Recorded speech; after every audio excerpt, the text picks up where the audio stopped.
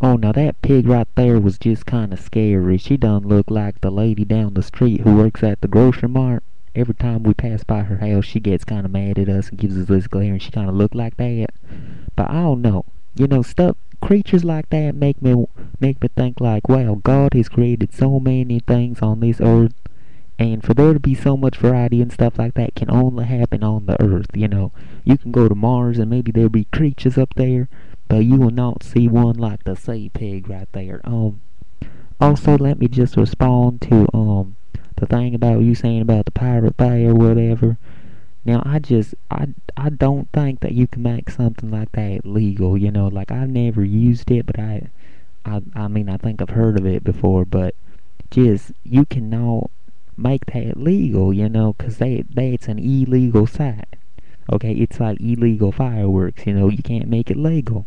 It says there is some constitutional stuff that goes into saying it is illegal.